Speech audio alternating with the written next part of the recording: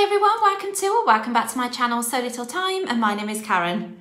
So I hope you're all doing really well. I thought I would quickly come on for this video because I'm currently in the middle of doing a sewing project and I'm making the Colette Peony pattern, and this is it here, and I've just constructed the bodice. Now this is a lovely fitted bodice. It's got bust darts and waist darts and a really nice style skirt, sort of A-line skirt. And I have made this pattern before, and there are darts also on the back bodice as well for the neckline and for the bottom of the base of the bodice itself. And I've just literally constructed the bodice pieces. Now this isn't a lined bodice, and I have decided to line mine. So I thought whilst I'm here, I'll show you how to line a bodice which has a zip, because it's quite a nice construction in the way that it's put together. So I've literally done this and I just thought, whilst I'm here, I'll show you.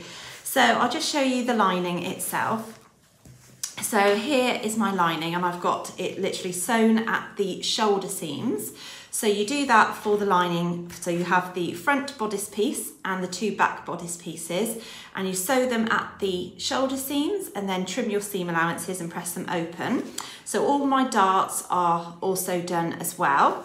So there's one at the top, back and the bottom, and then on the front you've got the bust dart and then the waist dart as well. So I've done that for the lining, and I've also done it for my outer as well in exactly the same way. So you literally just piece together your back pieces and your front pieces, and then, you know, I've literally just pinked my seam allowances and I've pressed them open. So I'm not even going to finish them with an overlocker, partly because my overlocker's playing up at the minute. But yeah, you're not going to see those raw edges because they will be all enclosed. So I'm going to angle the camera down just so you can see how I put this bodice together. Right, so hopefully you can see this okay. I've got the bodice literally laid out in front of me, right sides up. So there's my two back bodice pieces and my front bodice piece there. So this is the neckline here.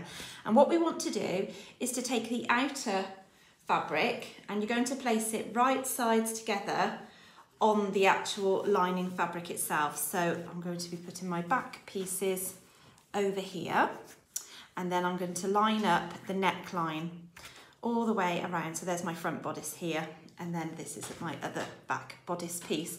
So I'm literally going to line up the neckline, that's right sides together, and I'm going to pin all the way around that neckline first. Right, so that's my neckline all pinned. So I've literally just pinned round the neckline itself, and I'm going to sew that together literally from one edge all the way around to the other using the seam allowance that's included in the pattern, which for me is 1.5 centimetres or 5/8 of an inch. So I'm just going to do that, and what I've made sure is that I've lined up all of the darts together. I've lined up the shoulder seams, and then I've done that on the other side as well, so just to make sure that it is all lined up accurately. So I'll go ahead and sew that and then come back to you. Right, so that's all sewn. And also what I've done is around where there are curved edges, I've just put some little triangle snips in there, as you can see. And that's just to ensure that when we turn this the right way round, that the seam will lay really nice and flat. Now I haven't actually trimmed my seam allowance, but you can do that if you wanted to, but I've just not done that for mine. Also, what I'm going to do now is just to make sure that this neckline is going to lay really nice and flat, is to actually understitch it. So to do that, what you'll need to do is to separate your outer and the lining and ensure that your seam allowance is laying against the lining, and you're going to be sewing then with the right side up, literally very close to this edge here, just so it stops then that lining fabric rolling out on the neckline. So literally you're going to be sewing just along here, so the seam allowance is against the lining fabric. So you're going to feed that through your machine and sew, I don't know, maybe about 1/8 or so away from that edge there. So I'll go ahead and do that and then come back. Right, so I've understitched that, so I'll just come up and show you. So you can see I've literally stitched across this here, and that's got the seam allowance laying flat against the lining fabric. So when it is turned out the right way, it just lays really nice and flat once you've pressed it, and it doesn't then have any tendency to roll out towards the outside. So it just brings that fabric round a little bit on the neckline. So what we're going to do now is we're going to turn it back so they are right sides together, and we are going to just line up all the fabric together, right sides together, and then you're going to make sure that the armholes are all together. So this is the next bit that we're going to pin, is the armhole sections. So if I turn it around so you can see it a bit better. So we've got the back bodices right sides together there, and then the front bodice here, and then we're going to do one armhole, and then we'll go over and do the other side. So I will literally get this section here lined up and pinned around the armhole. So again, make sure that your shoulder seam is matching for both the lining and the outer fabric.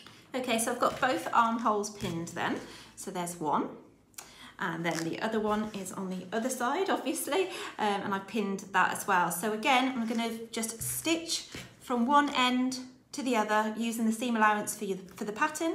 So for me, it's 1.5 centimeters. So I'm going to go ahead and stitch that, and then I will also clip in triangles to you know, spread the seam allowance out, and then I will also try and understitch where possible. It might be a little bit tricky on the armhole. We'll see when I get to that bit, but yeah, so that's what I'm going to do. So I'll be back in a moment. Right, so that's the armholes stitched and clipped. So I've clipped into the curve and then stitched all the way around to the other side of the armhole, and again clipped that curve there. I haven't clipped along this bit here because it's a straight seam there, so I don't feel that it needs clipping into, because I don't think the fabric needs to spread.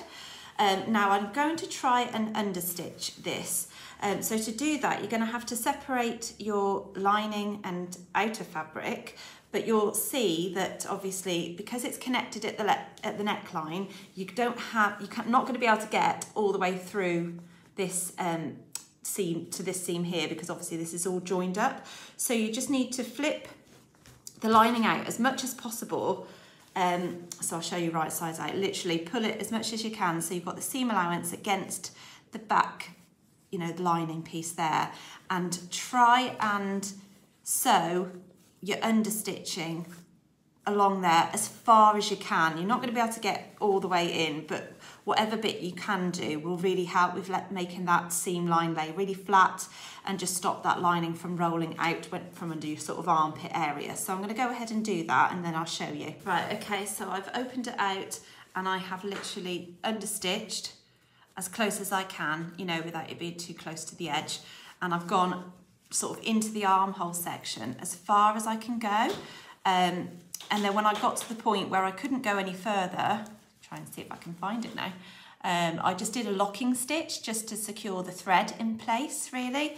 So that's all done. So all of the armholes are stitched, and so is the neckline. So now it's the magic part to turn it right side out.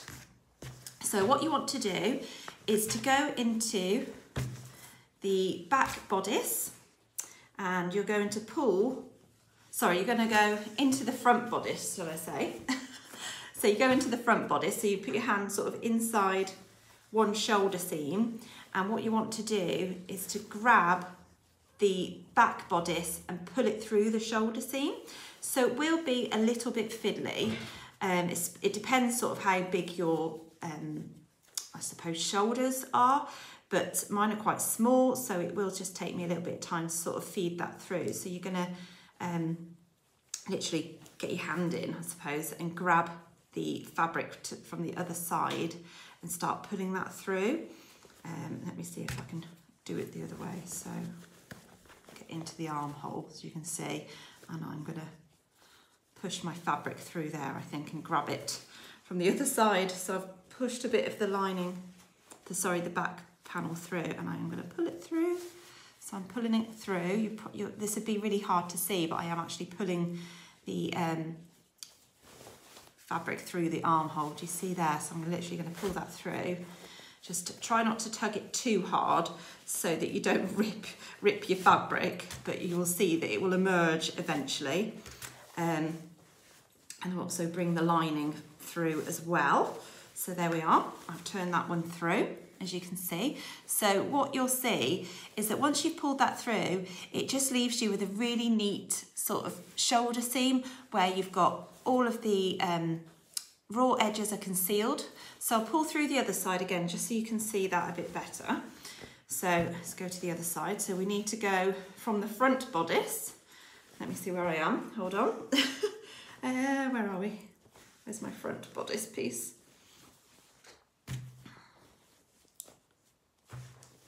Right, so that's that one. It's the other side. So, getting myself in a right pickle here. Okay, so go again into the front bodice, and you want to pull through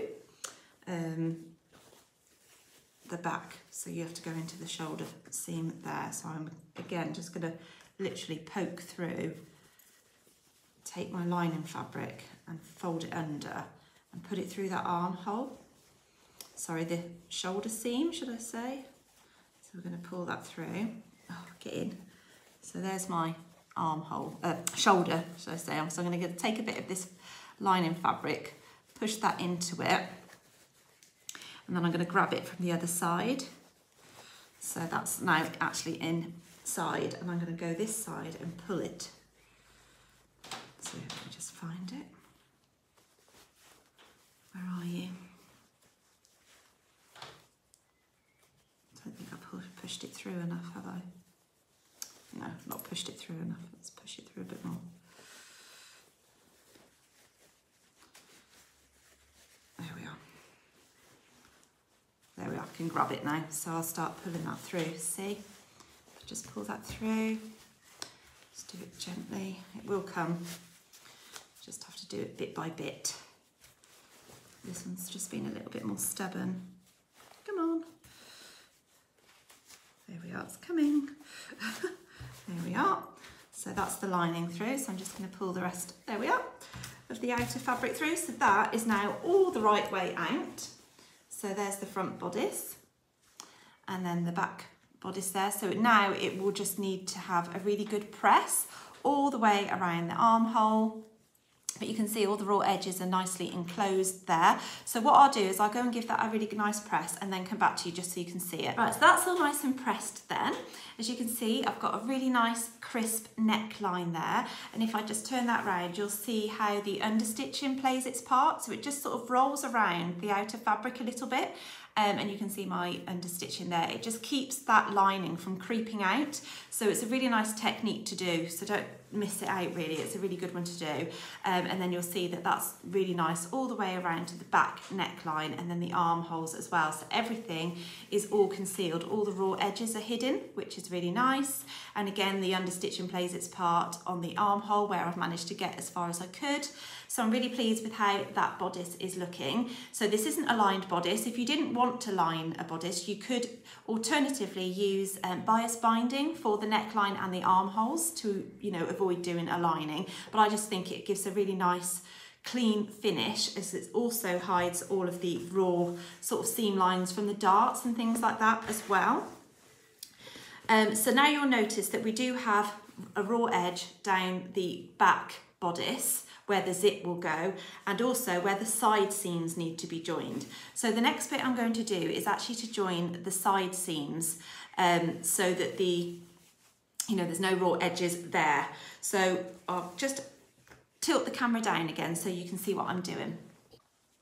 Right, so we've got our bodice here. What we need to do is to actually take the outer fabric outwards. So you're basically opening it out, and then that's on the back bodice pieces. I hope you can see what I'm doing. So I'm kind of opening out the bodice, and then what I'm going to do is lay the raw edges of the lining together, if that makes sense, just for the side seams. So here we are, I've literally opened out, that's the back bodice, yeah?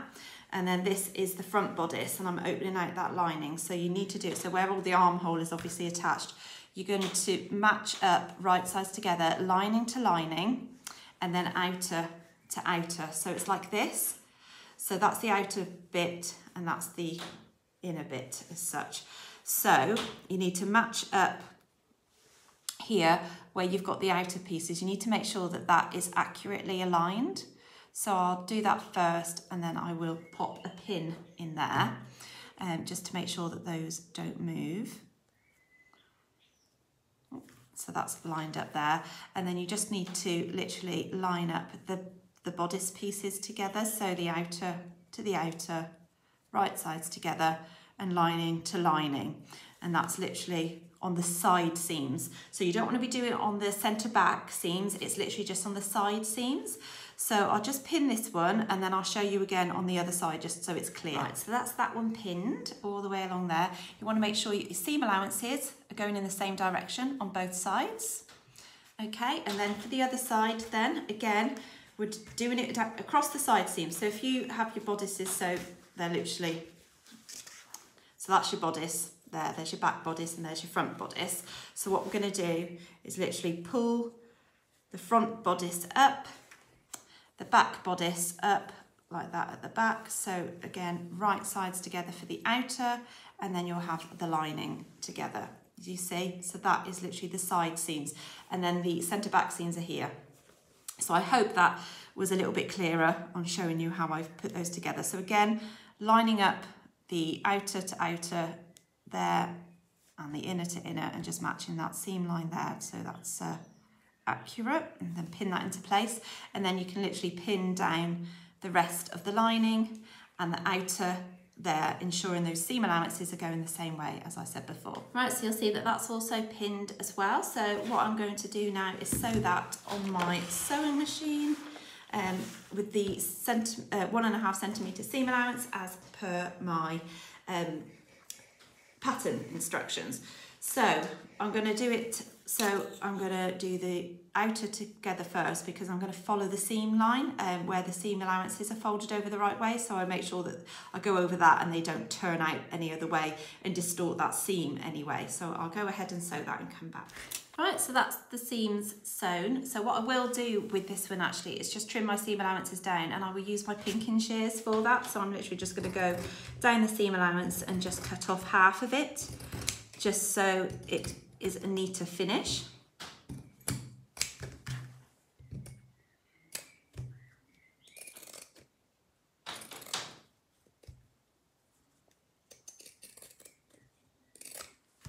And then what I'll do is take that over to the iron and just press those seam allowances open, just so then that seam will lay a lot flatter. So I'm going to pink the other side and then I'll come back to you once I've pressed that open. Right, so I have pressed those seams open. So that's all done. And then I'm literally just going to put it back to its normal state, really, you know, where it's right sides, wrong sides together. So now you'll see that you can actually just give that a final press around the armhole section here. So this is the side seams.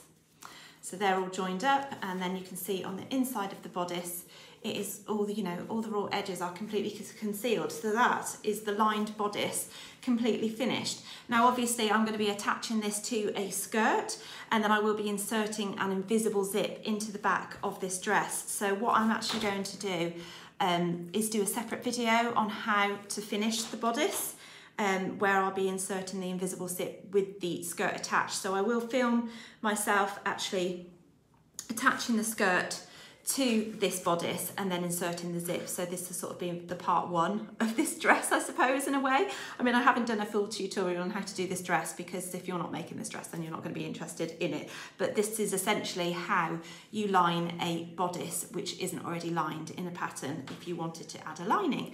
So I hope you found that useful and found it fairly clear. I have tried to show you as easily as I could with the space that I've got. So I hope you found that useful, and you'll be able to go ahead and sew your own lining in a bodice. Now if you wanted to do a lining where it doesn't have a zip, that would be an all-in-one lining where you would have to do the burrito method. I do have a tutorial on how I did that, which is actually on my Carnaby dress sew along, which was a few years ago now, so you will have to go back through my videos to find that. In actual fact, I'll just link a card up above, just in case you wanted to see how to line a bodice without a zip in the back, so it's basically all enclosed, all in one. That was for the dress, but you can do that on a bodice as well. But yeah, this one includes the zip, so it is slightly easier because you can just pull the lining in everything through the shoulder seam. So yeah, I do hope that you found that useful. Leave me a comment in the comment section below. Let me know if you will perhaps use this on a future make, but I'm really excited to get this project finished now. It's one of those work in progresses that has been in my pile for quite a while. Anyway, take care everybody, and I'll see you again soon. Bye.